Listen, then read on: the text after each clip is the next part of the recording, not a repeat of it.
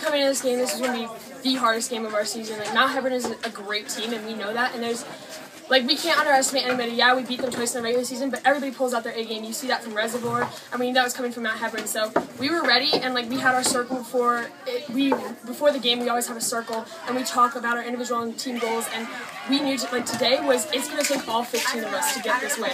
And so we came out there, and we came ready, and that's how we got those first 3 runs. Like, we were just capitalizing on things, and we were trying to control what we could control.